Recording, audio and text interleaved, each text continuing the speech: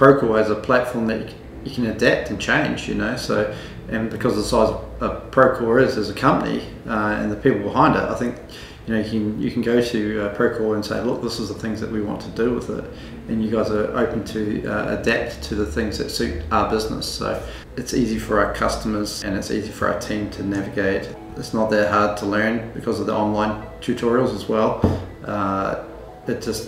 Everything seems easy about it, so it's which is great.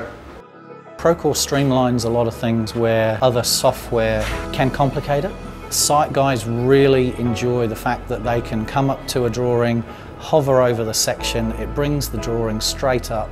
Instead of flicking through sometimes hundreds of drawings, to be able to find the detail that they're trying to cross-reference.